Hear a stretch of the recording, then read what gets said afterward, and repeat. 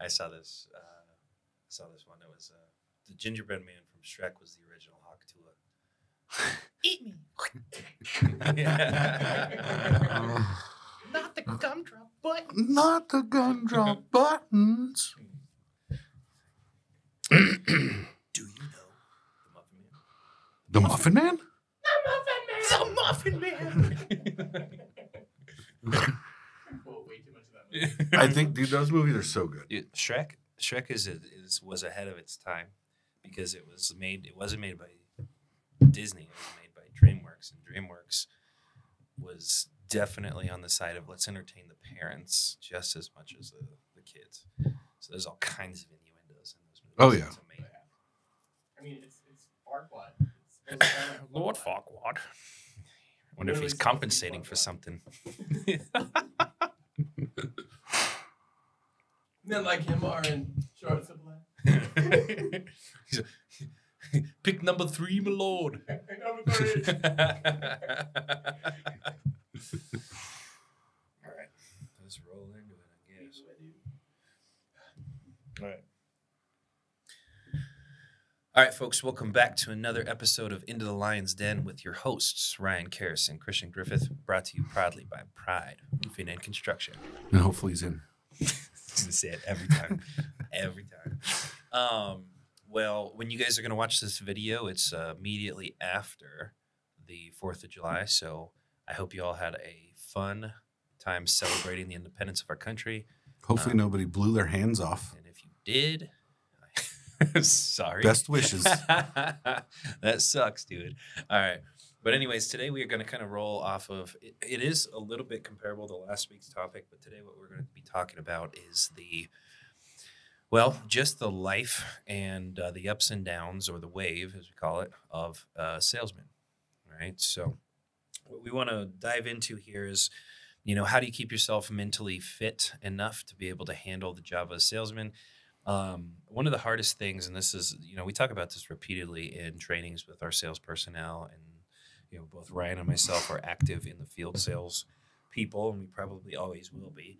But it's understanding the power of numbers, right? Utilizing your conversion ratios, your metrics, and also, the no's are a good indicator of when you're going to get to your next yes, which is kind of counterintuitive to the standard human, which is why a lot of people try their hand in sales and fall flat on their face right at the beginning because they think they're going to be automatically good at it.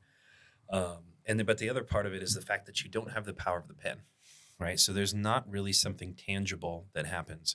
I remember I talked about this a little bit in one of the other episodes about just how much mental energy it takes to be a good and effective communicator in a sales world, how many conversations you have to have, how on point you have to be, so on and so forth. And I mentioned, my first day in business-to-business sales, we did like a 10-hour shift, and I fell asleep at my my girlfriend at the time's dinner table eating dinner with her parents. Yeah. And how fun that was. But, coming from somebody, I had done labor jobs up to that point, and that's incredibly taxing. I'm an incredibly white person out in the sun, getting beat down, shoveling things, carrying, 20, 30, 40-pound pieces of equipment around for 10 to 12 hours a day, sweating your ass off.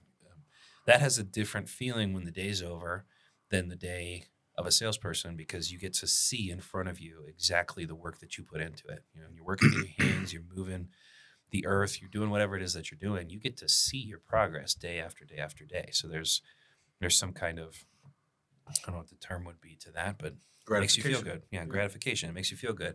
As a salesperson, it's very gratifying when you land a sale, but there's a lot of time in between. Yep. Right? So we're going to be talking about riding those waves, getting pitted. so pitted, bro. And how to, achieve a life of success in a sales position. So, Ryan, where do you want to start? Because we have a number of good ideas, but I don't know which area we wanted to start on. I think that, I don't know. I think we should start with the gaps in or the valleys, right? And how to low tide, how to, what skills and stuff do you use? What have you heard other people use with success?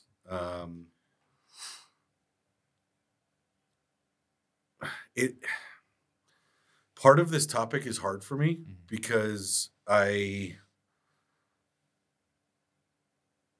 don't mentally struggle too much in low spells because for me it's one, it's a mindset thing, right? But two, it's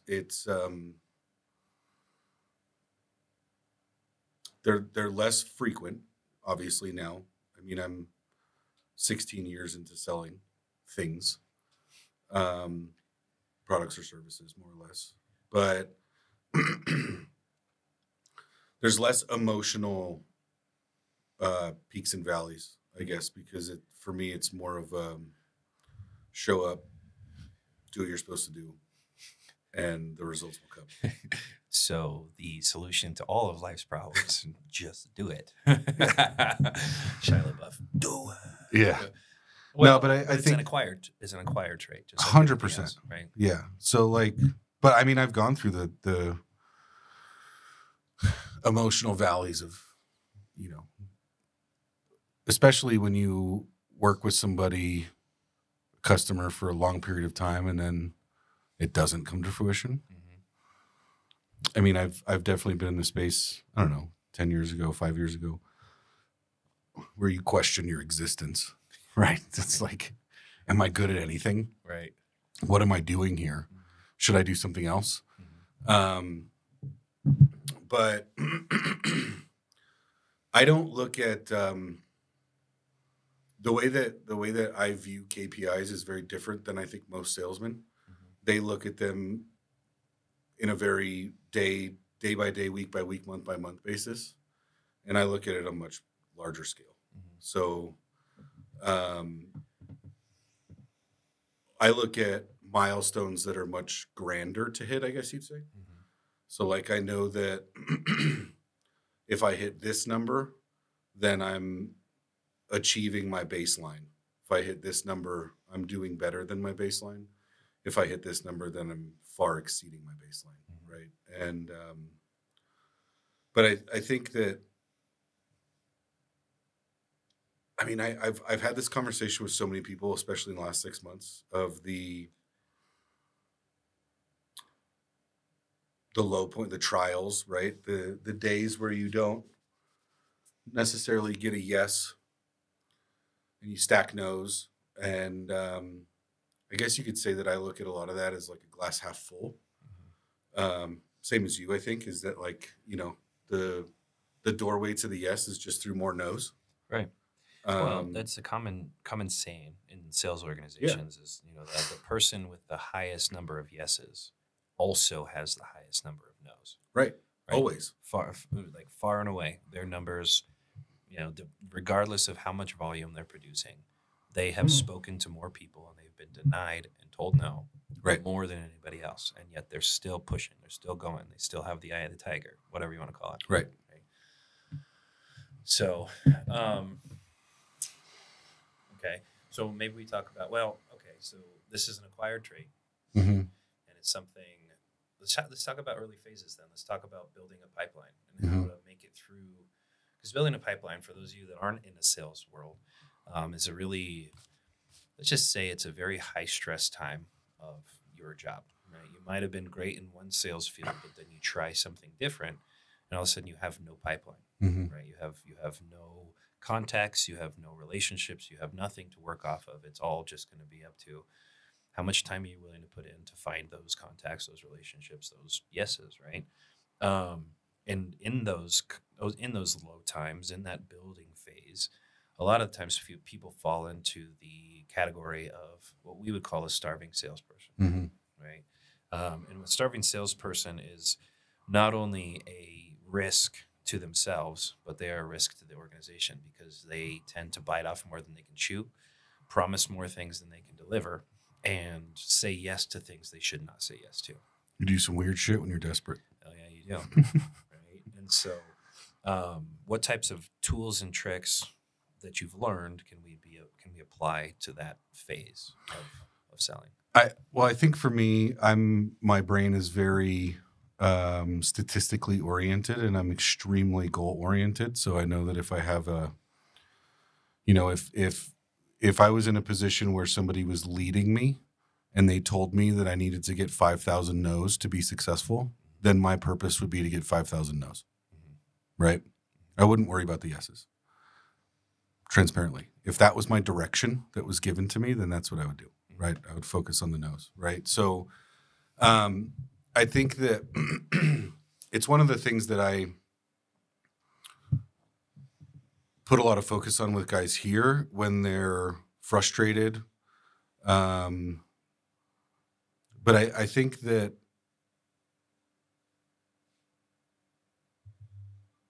it's challenging because like my head goes to, it always goes to the head. Like you're just not trying hard enough. Mm-hmm. Right. But there's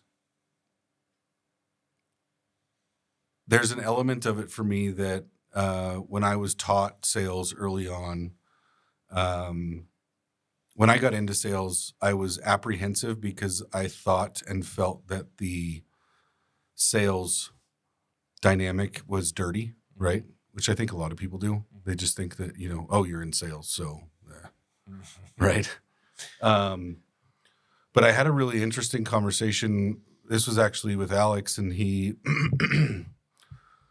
when I owned my gym, the type of training that we did was very unique to the area. We had an extremely well-proven track record with athletes, getting them from high school to scholarship level sports in college, and then from that to pro contracts, et cetera, et cetera. And all I based everything on was word of mouth, right? Referrals. And he was like, he said to me, he's like, so how do you expect to grow? And I was like, well, I've grown with referrals. He's like, how do you expect to exponentially grow? And I was like, I don't know. I don't, I guess. Right. And he was like, well, have you ever thought about selling what you do? And I was like, no, I'm already offering this level of service. I shouldn't have to sell it. And he laughed on the phone. And he was like, that's what, I forget what he said exactly, but he's basically like, that's the worst way to think about anything. Right. But he said to me, I said, I don't like the sales style of things because to me, it feels dirty. I feel like I'm trying to convince somebody that they're to do something that they don't want to do. He goes, no, that's manipulation. He goes, what if you just looked at sales as helping somebody with making a decision that they need to make? And I was like, I could bite on that, chew on that a little bit more. Mindset shift. Right. And then he then asked me a question that really fired me up. Is he said, so what you're telling me is that there's 8 gyms at the time. There was 8 gyms locally, right? Within 15 miles of my gym. He said, so what you're telling me is you'd rather them go there than your gym? And I was like, no, absolutely not. And he goes, but they have salesmen. And I was like, okay. And he goes, so what if you just sat people down and talked to them about why their experience with you would be that much better? Why the results they got would be that much better? Do you believe that to be true? And I said, absolutely. And he said, then just talk about that. And he goes, that's sales. Right. And I was like, okay. So what the lesson that I picked up on, I think 10 years later from that was like, I do firmly believe in, it's really hard to sell something you don't believe in. Right. I stand by that wholeheartedly. But what he did is he shifted my mindset of pitching to relating. That's it. Right. Is like, you have a problem. I'm the best solution for that problem, or whatever service I have is the best solution to that problem. And then he said, let's just attack your quote unquote sales that way. Right. And I remember we did like online appointment setting for sales meetings, and we did them in a group fashion. And the first one I had, I think 26 people show up to. and 3 people signed up. And I was like, yeah, I'm not going to do this. Like, this is ridiculous. Right. And I called him and I was like, he was like, well, talk to me about what you said. Talk to him about what I said. He made some tweaks here and there. The next group that came in was 33, and I think 11 signed up. And then subsequently, it was 18 days that we ran these meetings. I think I signed up like 51 people out of, I think it was like 275 people that came in. So not a great average, in my opinion. But the second time that I ran the same kind of blitz, I changed my mindset around the fact of what at the time I didn't realize was that based on my inexperience, I expected them to say no. And that's how I pitched, right? Was like, you were assumptive, but you were assumptive in the negative. Assumptive in the negative, which to me, like I was just talking to one of our salesmen about this yesterday. I was like, I presented to them with a shitty attitude, right? Rather than being convincing and having conviction and being passionate and positive and showing I can have an impact on your life. I showed them something different than that. Not necessarily opposite, but just different than that. My energy appeared to be off, right?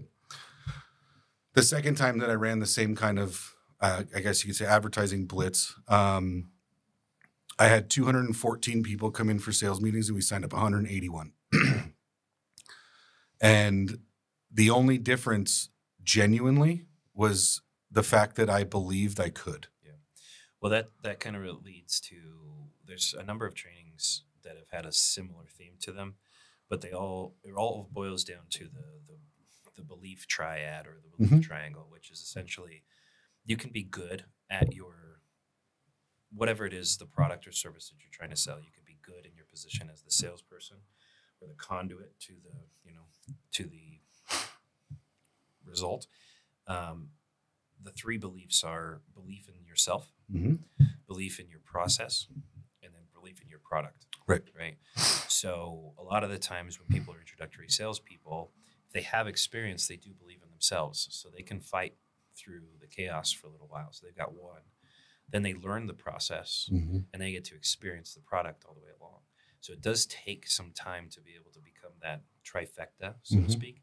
But, you only have one or you have 2, you're lacking, right? And if you're a salesperson and you can never get to the third one, you're never going to reach your peak, right? So as a organizational head or as a person that owns the business or runs the business or is executor in the business or whatever, your goal to be able to retain salespeople is to create incredible efficiencies so the process is perfect and you can deliver on the deliverables, and then create a product that's so sound and worthy of praise that people want to sell it. You want to believe in it, right?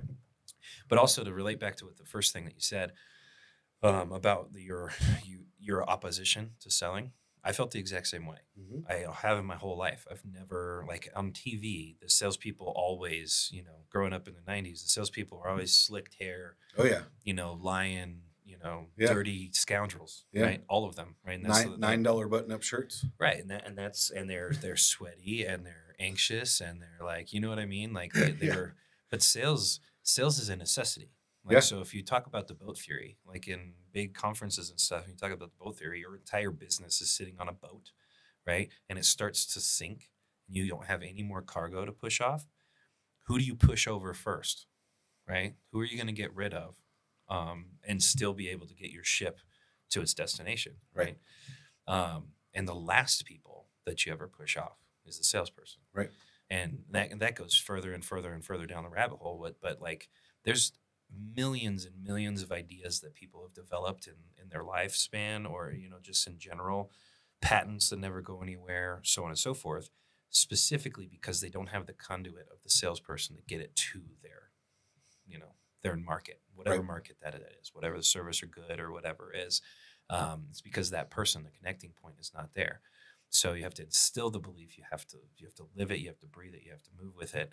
And it takes some time to be able to actually flow with that, right? And so, as a organizational heads that we sit in, you know, it's whenever there's sales problems or turnover problems, the things that we're thinking about, it's not necessarily just are they good enough. Their resume showed it, their personality shows it. It's like, uh-oh, our procedure isn't good enough, our process isn't good enough, or maybe our product just isn't good enough yet. Right. Let's focus on that. Right.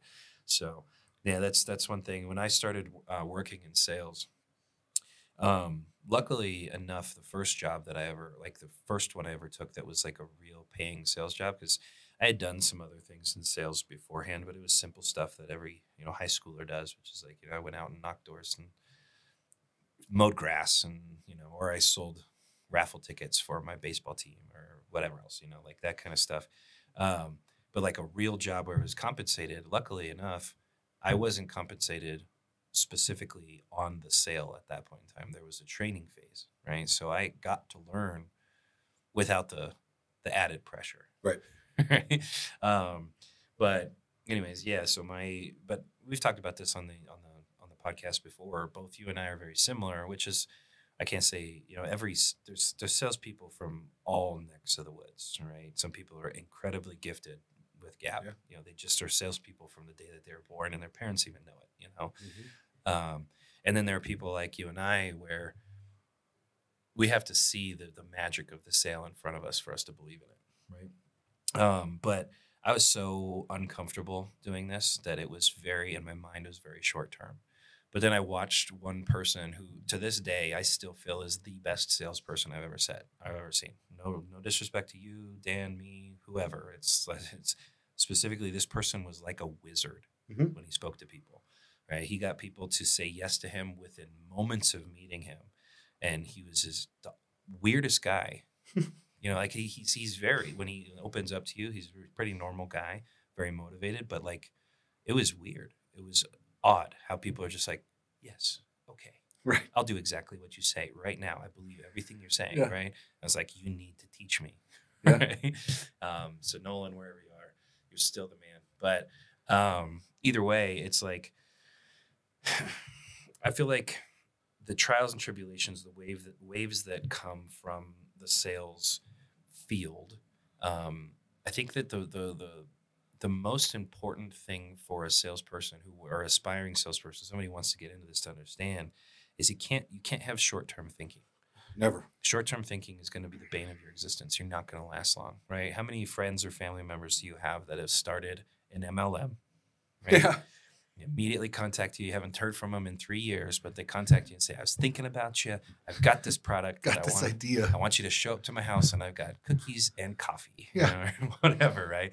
And they're super motivated about it for about as long as they were sold for by whoever gave it to them. And then they find out you have to put in repetition. And lots of it, especially with an MLM. Not just practice, but perfect practice. Like you have to do what you did with Alex, which is like, okay, we test trialed this. Tell me the results. Tell me about your pitch. What exactly, here's what I'm gathering from your pitch. Maybe if we tweak this and this and you try again and you just increase small, 1% increase is actually a big deal, right? In the world of sales and just in everything in general, 1% increase or 1%, more successful every day.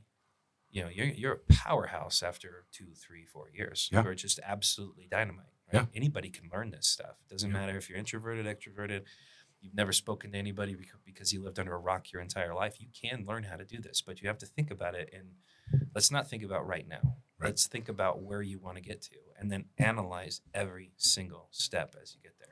So it's funny because your Nolan is like Alex to me. I remember when I met him on the phone for the first time. He's pitching me more or less, right? And at this time, I think I'm 20. Let's see, I was 24, right? And my gym was successful, but it was successful in the sense that at this time it wasn't losing money, right? But I was literally just zeroing out every month, right? I wasn't really making any money. I was working, I don't know, 75, 80 hours a week, right? And I would always make my payroll, but I would never have anything left over. I could pay my bills at home, but it was relatively miserable, right? You weren't living the entrepreneurial Right. dream yet. Right. But I remember he says to me, he goes, so here's the deal. You're going to ACH me this much money and I'm going to 10X it in 21 days. And I was like, bullshit. And I stayed on the phone with him. I think our first phone call ever was like 45 minutes, right? And I told him like probably 7 or 8 times in that phone call, I was like, dude, you're not selling me. I'm not doing this. Like, I literally have like $2,800 in my bank account, and I have my rent, my gym's rent, payroll, all these things coming out in the next 10 days. And I know I have these membership dues coming to me, and it's just going to zero out. I'm not taking that risk. Right. By the end of the phone call, he had my ACH routing number and he had all the money in my bank account. Right. And he in 26 days, he 31x'd my money. Wow. So, but I told him, I think it was like a week after that first phone call, I said, because not one time during that phone call did I feel like I was being lied to, manipulated, persuaded, nothing. Mm-hmm. Right. And I was like, I need you to teach me what you just did to me. Mm-hmm. And he was like, oh, that's the easy part. I was like, didn't fucking seem easy to me. I mean, I blatantly just told you no like 8 times, right? And he goes, but you said yes, mm-hmm. Right? And I was like, that's true. But for me, it was like, that was a big wake-up call for me, mm-hmm. Right? Because I was like, I need his skill set, mm-hmm. Not just with sales, but just like his ability to relate, mm-hmm. His ability to communicate, his ability to attack all of my objections. That's exactly how I felt about right. my time with Nolan. I didn't ever intend to stay in sales. Right. I mean, at that point in time, all I was doing was waiting for my acceptance letter to dental school. Right. Like, and we've shared stories like of you watching him sell, yeah. Or listening to him sell, and me and I used to just be like, yeah, it's just like it's literally like magic in front of your eyes, right? But that's the thing too with him. It was like I just want to be able to connect with another human this way, right? It's like I see how valuable this can be, and we talk about this with salespeople in here all the time. It's like I know for certain that nobody woke up one day and said, "I want to work for Pride Roofing and Construction for the rest of my life." Right? That's exactly what I want to do. Roofing sales is my jam. This is me written all over. I know that, but the time that you spend here and the repetitions that you put in, you know, is like it can just form you and shape you into something just so much more powerful. Your resume after you leave a sales job, any sales job that's worth its weight anyway, right? Mm-hmm. With good mentors and good processes and stuff. You know, if you put some time into it, you're universally just more accepted by humans, by employers, by whatever. You can walk in and sell yourself to anybody. Right. And that's a big deal. So I'm curious to know like what's your, because I've got a example that I bring up a lot in training with the sales guys, specifically around what I refer to as just sample sizes. But what's your, like, if you have a number or amount of time, whatever it is, what's your longest drought? Sales wise? Mm-hmm. Or like, what's your largest number of concurrent no's? Actually, so with the amount of time I spent selling in the fitness world, and with the fitness world, I mean, people come to you, mm-hmm. and they're intending to sell, or I mean, to buy something, right? So like your job is to position them for the best outcome for not only them, but for the organization, right? So like there wasn't a lot of dry spells with my first job. My biggest dry spell actually happened when I worked for a different gym company. It was when I was working. So I had transferred. I got a promotion within like a month. You know, I went from being a standard membership and PT sales representative to being the assistant manager of a gym on the other side of Denver. Got it. Right. It took me 3 full weeks to sell my first personal training package. And it was specifically because of the cultural differences from one gym to the next. Right. That was really difficult for me because the people on, you know, where the first gym, you know, the average household income in this area of town was higher. The you know, if you just looked at the general population, there was more people who were fitness conscious just in general in that area. You moved over to this spot in Aurora. It wasn't Southland's Aurora. It was like in the heat of like the, you know, I guess the lowest income area of Aurora, and um, it was incredibly difficult to transition to what they need to hear. I had to try whole different avatar. every single pitch, every one of them I've ever learned. I had to create more. I had to ask questions. I had to go around, and I felt like I felt like I was a failure to the bosses that believed in me, that pushed me over to the other gym. I was like, please don't fire me. I'm trying my damnedest to figure this out, you know? And all it took was, honestly, it wasn't a pitch change. It was a demeanor change, Mhm. right? A lot of it had to do with, I needed to lower my shoulders a little bit. I needed to stand less peacocked and less like I've got this all together, and more of like, hey, bro, let's hang out for a little bit and let's have a conversation about our lives, right? And I really flipped a switch for me, because I had been doing, you know, my methodology before that was like exactly what we talked about at the beginning. It's like, how many no's do I need?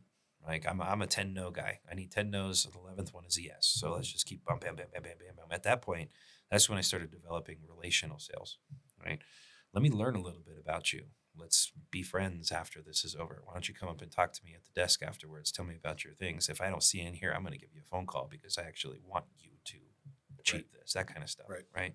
It became more transformational than transactional, I think is the terms that we like to use around here. And from that day forward, I went straight back to the same, you know, like that 3-week dry spell. I went straight back to where I was, the number one salespeople in the entire country for that organization.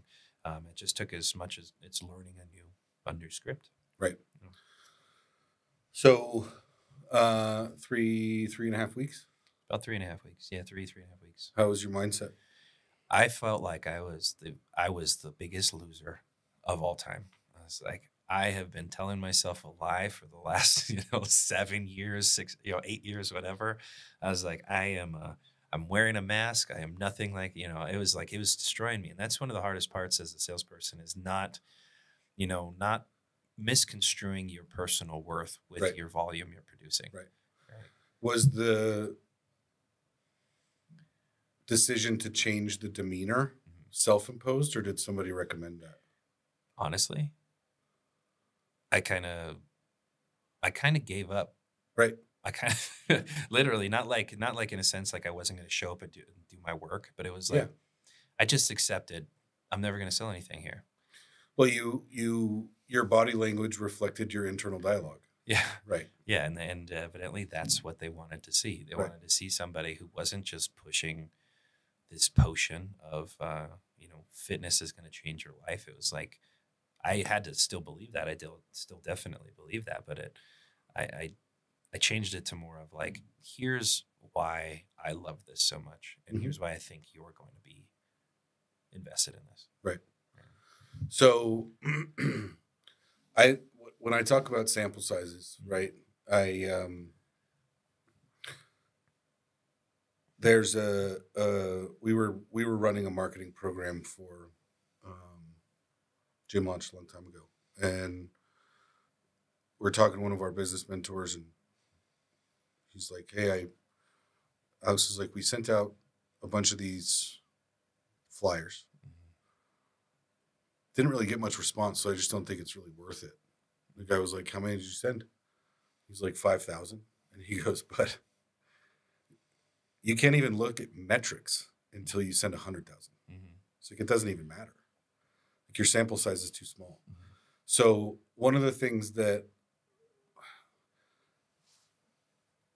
and it's a difficult one for new people in sales, but like when they're like, I don't think I'm good at this, or this, I just don't know if this is for me, or this is harder than I thought, Mm-hmm. or which to me just all boils down to, this requires more work than I was willing to put in and or was under the impression that I had to give, Mm-hmm. right? Which I think is a generational problem. But you see it a lot more with Yeah. younger guys. Yeah. But I'll talk to him and I'll be like, okay, so how many interactions have we had? Because we go off of obviously for a lot of the listeners here, we do, especially after storms, we do a lot of sales where we go door to door, right? And there's a lot of people that focus their effort on, well, I knocked X amount of doors today. I'm like, that metric to me doesn't really matter, right? How many interactions did you have today? Like, how many people did you have conversation with? If that conversation is 15 seconds or 15 minutes, I don't care. How many people did you have conversation with? They're like 5. I'm like, okay. So what you're telling me is that if I had 5 people come into the office, look at you and say, you're not good at this 5 times in a row, you would just believe them?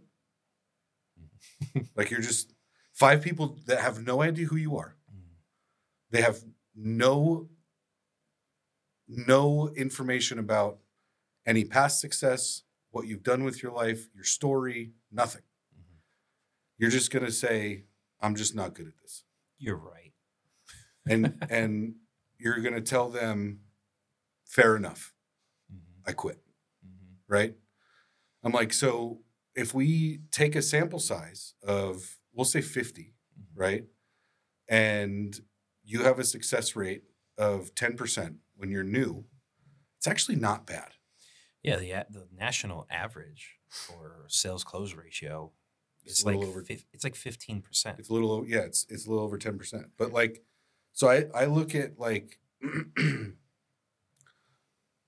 I tell people I want you to have 250 interactions before you make a judgment call of this is good for me or bad for me, right?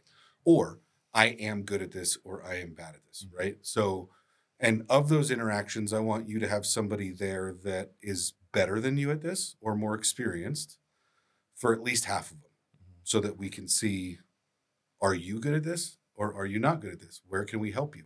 Where can we train you up, right? But I see it, and not just in this industry, but I just see it in so many places in sales in general, where it's like, if you're a true dedicated sales professional, you should be successful anywhere if you're selling, period. Right? You should be. Might be an on ramp to your success, but right? Regardless, you should be able to take light fire pretty quickly. Right.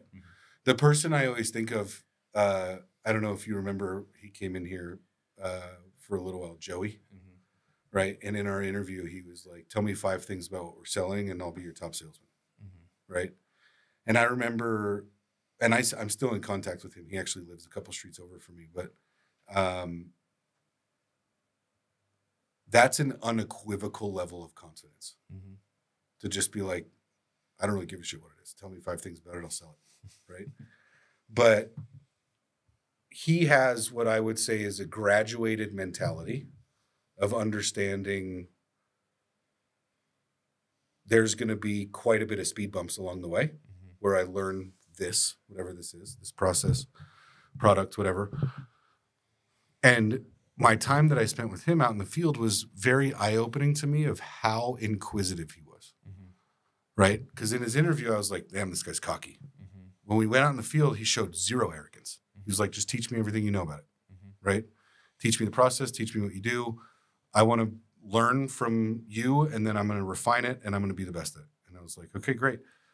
There was not one statement that I ever heard from his mouth that was like, this is too hard. Or I don't want to continue having interactions where I get told no. Never.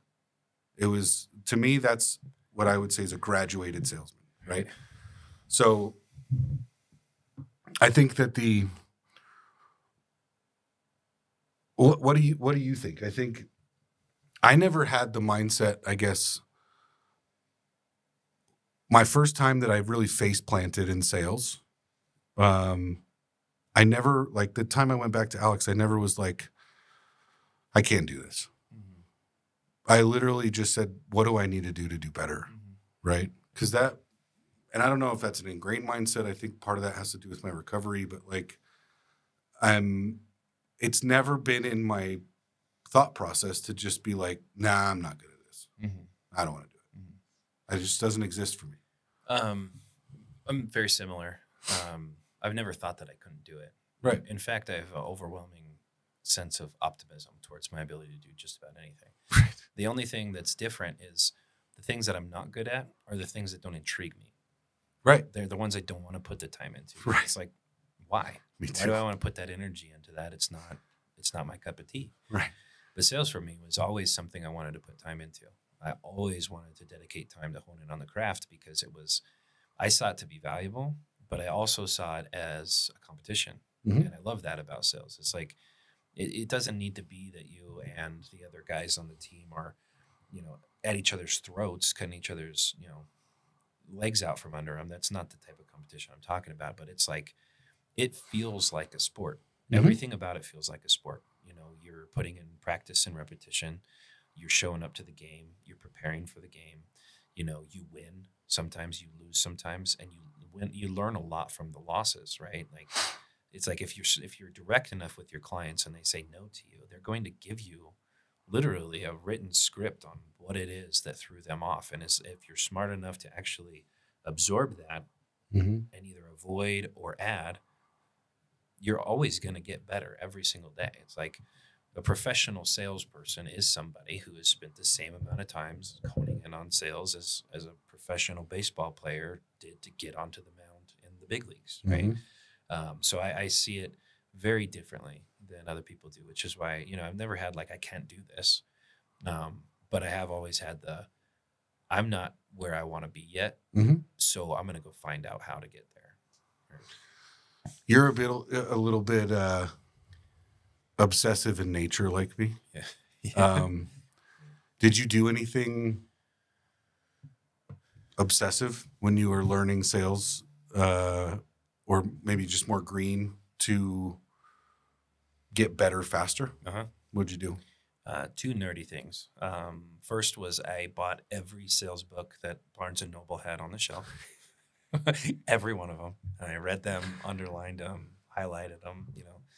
And then the other thing that I started doing was I kept track of my stats. I just took a notebook with me and I started documenting interactions. I started documenting feedback. I started documenting everything that I possibly could. And then I'd review those things at the end of the day. And I'd start to be like, okay, I'm going to change this. And then I also documented where I was working, what types of, because I was doing business to business sales in the first it was business to business first, and then it was inside the gym after you've opened the gym. And that was the way it went for opening all the different gyms and whatever. But it was like, okay, these types of businesses, I had a bad interaction with this type of business at this time of the week. So I'm going to try it at a different time of the week, right? Because, maybe it makes sense that you don't go into a bank on a Monday morning or a Friday night when everybody's paid and nobody can talk to you, right? Like, let's start to use some strategy here. So I started documenting my statistics and writing feedback, journaling. It's like a field journal, essentially. And I just read and review it. And then I'd look at that the night of and the morning before I started again. And then I'd just go back out, do it again, read and review over and over and over and over and over. So it's funny you say that, because when we did almost the same exact thing and we didn't know each other at that time, right? But like, so I don't know I think you remember this from, I showed you probably 2.5, 3 years ago when I came on to Pride, that those old lead sheets I had, right? That I would color code them. So in those lead sheets, there were 4 tabs, right? And one of the tabs was objections, right? And I would, if I had a sales meeting where the outcome was negative, right? I would list the objection that the customer gave me that predicated the ending of the meeting, right? And I would just write customer name, length of interaction, so the time that we talked, and then main objection, right? And I did that, and I think in that sheet I have like 750 or something of those, right? Over the time I was 24 to 30. And I would then color code them based on objection. the more colors I had of more objections, the more I'd study that objection, right? And then it becomes, and I've told this to the salespeople, I'm like, that work for us, I'm like, it becomes kind of a game of whack-a-mole because you get really good at handling this objection, and then you kind of forget how to handle some of these other objections. And then but it's just a constant game of refining, right? Chris and I, ex-business partner and I, we used to talk about it as the mental Rolodex. Right. So like with that field journal, what I initially did was the objection that I found that I didn't have an answer to, or I gave the wrong answer to. Mhm. I would I would put 3 different answers to that question on there. And then I'd kind of study those answers and I'd try them out one by one. Yep. And I'd test which one was more successful. Right. And then I'd keep that one. But I wouldn't have to keep going back to it because once I found the successful one, I slipped it into my mental Rolodex, right? Yep. I tried it 4 or 5 times. I remember it.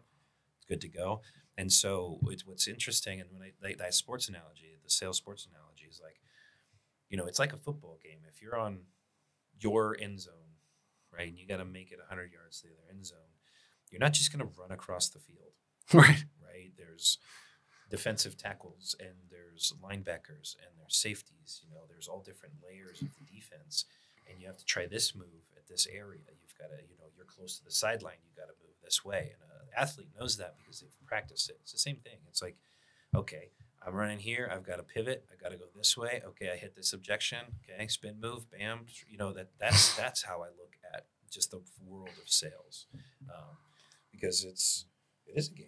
Mm-hmm. It is a game. I mean, you're playing with your livelihood because you got to pay your bills. But at the same time, if you become good enough at it, you can run over any defense. It's funny, like I was saying this probably a month or 2 ago in one of the settings where people were disgruntled. Mm-hmm. And I was explaining like your livelihood is attached to this. Mm-hmm. So if somebody said, listen, your livelihood for the next year is attached to you deconstructing this vehicle to all of its parts. Mm-hmm. You can use whatever resources you want. And you just started going for it with nothing, mm-hmm. right? Your chance of success is incredibly low, mm-hmm. right? Because you don't know about the vehicle, right? Now, I clearly said anything is at your disposal, right? The manual, videos, whatever, right? Any tools you want. But if I'm the one saying you need to take this car apart in a year and I'll make sure that you are taken care of financially for that year for your livelihood, right? I'm not going to help, right? But I'm giving you the option to use whatever necessities you need to do it. And you choose not to, mm-hmm. that's on you. Mm-hmm. Well, I think the people that choose not to are the ones who don't actually burn the boats. Right. They're always the ones that don't burn the boats. Like they have, I was actually mentioned this about one of the guys on the team a couple of weeks ago that I was worried he was straddling the fence. Right. You're talking about splinters in your ass. It's like, it's an uncomfortable place to be, but it's like, it's clear that both feet are not in. Right. It's very clear. Right. And it's like, so every time there's a no, right, it demotivates you, and you're not actually being obsessive about it. You start to lean to the other side of the fence. Right. Let's go back to what was easier the last time before I came here. Right. And the term burning the boats, I mean, back when I started doing sales, YouTube wasn't as powerful as it is right now. Like you could literally become a great salesperson off of YouTube guidance. Alone. Just all you got to do is type in, sales pitches, objection, rebuttal, blah, blah, blah. And you can watch countless hours of people showing you the tips, and the tricks that they've used in their lives and the things that are successful. We didn't have that at that point in time. But what I did understand is that if I wanted to be good at it, I had to commit to the idea that I'm not going back. Right. It was as simple as that. It's like if I have no ability to get back to the boat that brought me to this island, right, and I have to fight this army of people, well, I'm going to find a weapon. Right. I'm going to sharpen that shit. I'm going to find a way. Go fight. Right. Right. Yeah. Well, that's what I mean. I kind of had, and it was kind of a candid conversation with them about that. I was like, listen, if if I'm going to hear frustrations about like, this is how I make a living, act like it. Right. Right. And they were like, I was like, how many of you guys have, let's say you knock 200 doors in 3 days. How many times in that time are you changing your pitch? Right. How many times do you change your tone? How many times do you change the rate of speech, right? Or your body language? Do we completely shift what we're saying in the script? Do we like, and you know, when I hear answers, whether it's here or previous jobs, et cetera, and they're like, no, not really. I'm like, then you just don't care to me, right? I'm like, nobody asked me, hey, will you track all these objections and get better? Yeah. I was like, no, that was like, I don't feel like I'm as good at this as I can be. What's a really easy way for me to get better at this on my own? Let's just track these things. And these are the things that I struggle with. Let me get better at those things. Exactly. It's like, it doesn't make any sense if you can't, put it back to sports, right? If your swing, you can't hit the ball for shit, but you just keep swinging the same way, are you going to get better at hitting? Or you just keep talking about how you can't hit the ball. I just say, oh man, life is so hard because, you know, I can't hit a ball. You know, like it's like, Right. Then yeah, sure, go try another sport. Obviously, you don't have the obsession enough to be good at the one sport that you're in right now. So go try another one. I hope that maybe you change that mindset. Right. Right. But yeah, it takes firm belief in self to be a good salesperson. It takes removing the option of retreat. Always. Right? You cannot have backup plans. It's like, understand as a salesperson, there's always a backup plan. If you're good at it, you're going to get hired somewhere else, right? Right. So like the fact that you have burned the boats and you became obsessive only makes you more hireable because you're getting better. Right. And then on top of that, you have to do the internal work, right? You have to commit to actually practicing things. You have to commit to, you know, they say, you know, the only thing that people see in a sports world is the team under the lights. But how many hours did they spend in the dark? Right. It's like, you know, take a football player. It's like, how many gym hours did they spend that week? Right. How many times did they work out per day? How honed in was their actual training regiment? Right. It wasn't just they were throwing weights around for the sake of it. How much was dialed into the exact job that they needed to do? Did they show up to practice? Did they perform in practice? Were they blaming other people for their errors in practice, or were they creating camaraderie and they were taking accountability? Were they doing every single one of those things when they show up on the field and they play? The ones that are on the field actually performing, they earned that shit. Right. And it wasn't because the coaches, you know, just lined them up for them. It's like, no, they earned it. Right.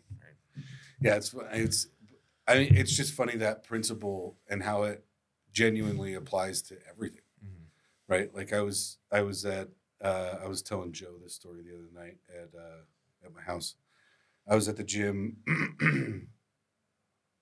like 4 or 5 months ago, and I was doing upright rows, and I was doing them with 225.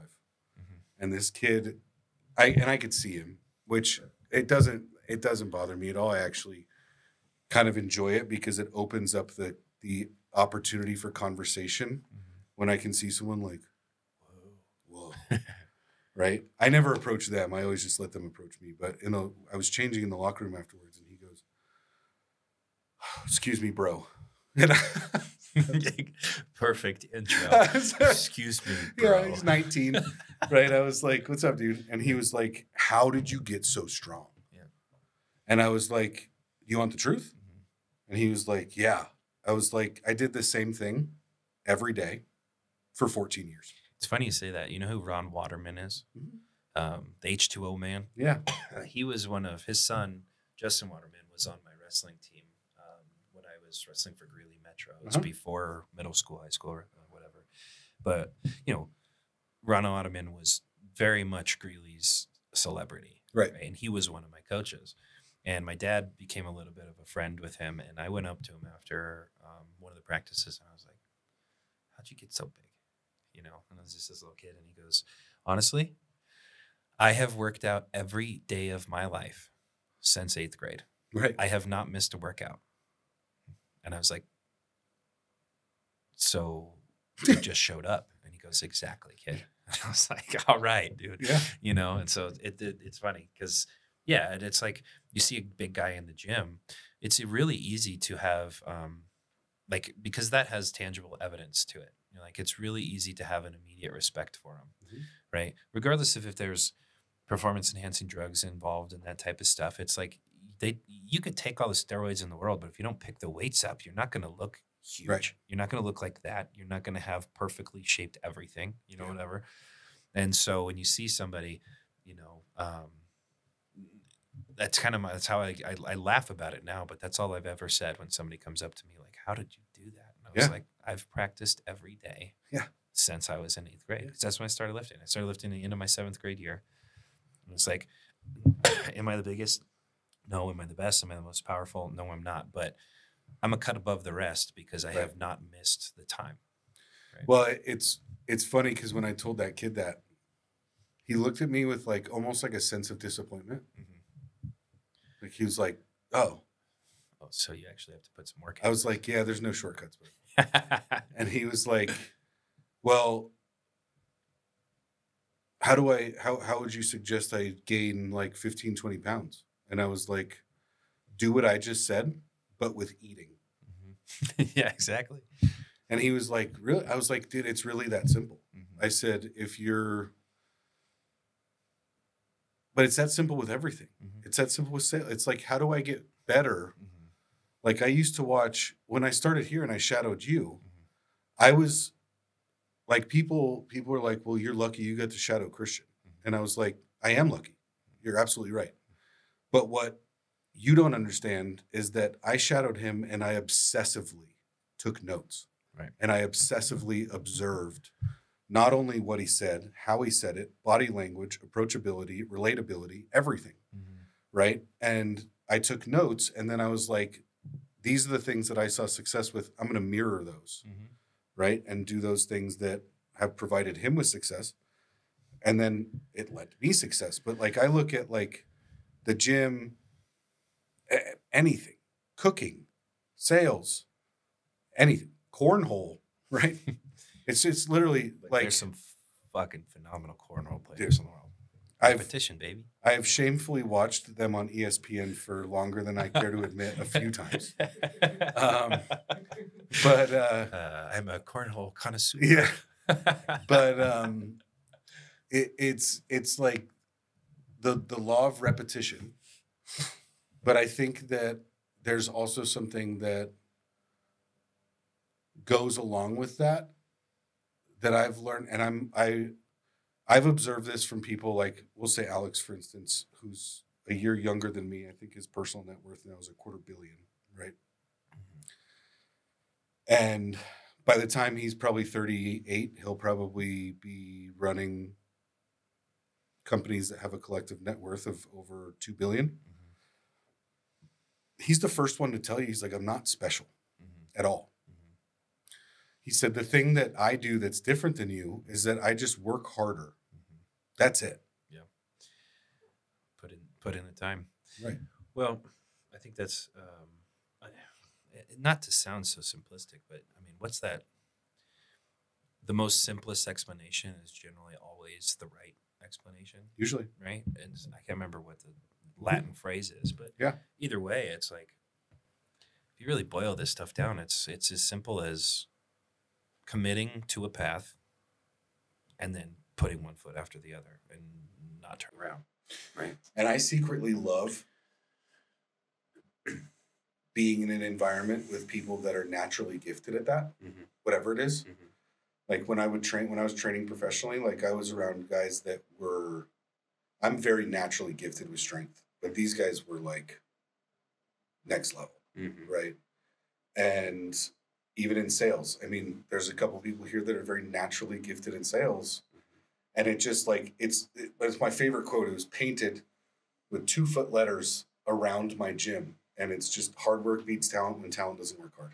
Exactly. And it's like that for me, that was like my mantra because I was never inherently talented at anything. I understood that phrase in a different way when I got to college. And Right. it was specifically because like I was definitely not their first recruit, right? Like I was one of their last recruits, to be frank. And when I got there, I was like, man, if only I had the talent that these guys had. You know, you mix that with the work ethic that I had, that would be dynamite, right? And I realized that in front of me. I was like, look, I could do basically anything. If I'm here and I'm progressing, they are here and they're not progressing, I think that this is the right path. Right? For everything. Exactly. So, Yeah. you know, the reason I wanted to talk about the ebb and flow, the waves, I wanted to dive into this topic was specifically just because of the week that I have been having, right? So went from Monday, dealing with, you know, high level escalations. You know, we've done a really good job as a unit to focus on our efficiencies, communication time, timeliness, so on and so forth. But there's still, you know, it used to be like every 100 jobs that we would do, about 9 or 10 of them would have just these kerfuffles that we had to deal with. Kerfuffles. I don't know if that's the right That's a word, great adjective. you know, but now it's down to like 1 to 3. That's a 10-point word. Yeah, kerfuffle. Kerfuffles. Let's play some Scrabble. Yeah. But anyway, so I went from that, which is a day that's really difficult because, you know, you're doing what you say that you're going to do, which is, you know, you're accountable to them. You fix the problems. You jump in. You put your personal, you know, like stamp of approval. I will see this to completion, but it also draws energy from you. Like it's kind of a demotivating day because it's like, damn, 5 years later, how are we having this issue? You know. Right. And then went to having the best contract of my year so far the next day. So I'm on top of the world. Like, oh, this is the easiest day ever. I had a lot of fun, you know, smiling everywhere. And then today I almost fall off a roof. Right. So it's been a wave for me. But I wanted to talk about this particular conversation because, one, I wanted to remind myself, you know, the simplicity of the sales job, Yep. you know, the focal points that I need to have so that this doesn't, you know, ruin me for the weekend with the kids and come back in a bad mood and that kind of stuff. But also, you know, I think it's important for the audience to understand that not every day is going to be a good day. And most days won't be. Some days are strictly just training. Yeah. It's like I'm just putting repetitions in. If I get 1% better, if I get a half a point, half a percentage better, I really won today, right? In the sales world, it's really difficult to keep yourself positive and motivated. But if you're thinking in a future, you know, in future state, you're thinking with the abundance mindset, and you understand that, you know, it's statistically impossible for you to come out with nothing if you put in X amount of work. You will find somebody. I've seen the worst salespeople on the planet produce high sales numbers because they were excellent workers. Right. You know what I mean? Like they did not have that gift. They weren't that honed in on any of it yet, but they did the job. Mm-hmm. They met with all the people. They crossed all the boxes. They asked all the questions. At the end of the day, they had more numbers than the guy that, you know, you know, like the guy that titles himself the best in the room. Yeah. You know what I mean? Yeah. It's like at the end of the day, as a salesperson, what you have to focus on is not today's numbers. It's the milestones. It's the metrics that you want to achieve. How good do you want to be at this job? And if you want to be a professional at it, then have a professional's mindset. Dial in, shave off round it or, you know, rough edges every single point during the process, and you're going to be better. Yeah, I think that, and this is so elementary that it's almost embarrassing to say, right? But I do this every night. I always journal in some capacity. Sometimes it's a sentence or two. Sometimes it's a page or two. It just depends, right? And I do that just strictly for my own mental health and growth. And then I catalog them and store them, right? Which is actually insanely powerful to look back on, right? But one thing, and this was upon suggestion of my psychologist, because I'm quite prone to not very productive self-talk, right? You and me both. Yeah. So he said, I want you to do something positive for yourself, because most of my journal entries are like shit that I think I could have done better, right? And he said that, and I'm fine with that. He said, you know, you're kind of taking the trash out, right? But he said, I want you to do something at the end of each journal entry. I want you to write down 3 things, right? One, the first thing is something that you're proud of yourself for the day. Could be anything, right? Second thing, I want you to write down a task that you completed that you didn't want to complete, right? And the third one is, in some facet, how did you positively influence somebody else around you, right? And I've been habitually doing that now for like, I want to say like 5 months. And just the second one of what did I get done today that I didn't want to do or that I kept pushing off or whatever it is, it's insanely beneficial. Oh, yeah. And it's like that. I mean, I think I told you that 2 years ago or maybe a year and a half ago, where I was like, I have a principle that I live by, that whatever I don't want to do most is the first thing I have to get done in the day, because otherwise my brain is clogged with it the whole day. Right. So I've always kind of operated that way, but to look back at it in hindsight and be like congratulatory to yourself in a sense of like, good job doing this paperwork you didn't want to do. Right. And I told my psychologist, I was like, do you know how stupid I sound to myself? Or I'm like, good job doing your job. Right. But he said, it's not about that. It's about reaffirming to yourself that you can rely on yourself. Yeah. Well, one is a trust and confidence builder. One is for gratification and just, letting you know you made it somewhere. And the other one is influence. Yeah. It's like, if influence is something that motivates you, you should probably talk about it with yourself. Like, maybe analyze it. Was this influence good? Right. Was it something that's beneficial for them? And if it was, I mean, you've achieved your day. Right. Right. Time is really valuable and you never get it back. So if you're not analyzing the things that go on and you're not purposefully trying to get better and also trying to bring people up with you, what are you doing here? Micro growth. Yeah. What are you doing here? The atomic habits really boils one of those things down that I was talking about. Like the guy on the field, you can go way farther than that. It's like they probably have the types of sheet style down and what's in their bed and what temperature their house is in, so they get their best sleep. Like micro. Yeah, I do that. Yeah. Well, you are out there as a professional salesperson. It does. I mean, I have a little more flexibility because I don't have as many people in my house, so it's okay for me to keep my house at 64 degrees at night. We keep it Hannah likes it like the Arctic, so it's cold in my house. Hell yeah. Which I don't mind because I sleep better when it's cold anyway. Oh yeah, so everybody does. So anyways, I think that's a good way to wrap up. You got any other tidbits you want to throw out there? No, I mean, if you guys get a chance, try those Oreo cakesters, though. Things are bomb. Those were pretty bomb. They definitely are better than standard Oreos. Oh, yeah. Way to evolve Oreo. Yeah.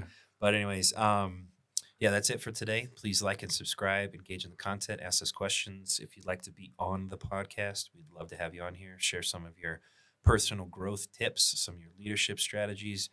Just anything that you find to be positive in influencing the world around you, will bring you on, and you could be part of our mission. So I guess that's it.